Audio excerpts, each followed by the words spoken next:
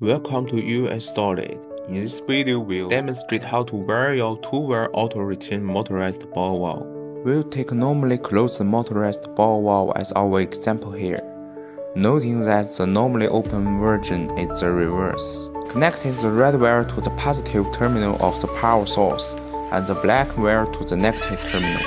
Once energized, the valve will open and remain in that position until power is disconnected. This two-wire auto-return motorized ball valve can be directly connected to a power adapter.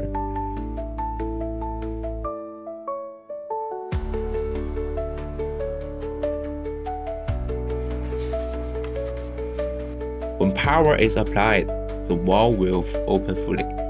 Once fully open, power consumption drops to a minimal level. If power is disconnected or interrupted, the valve will auto-return to the closed position.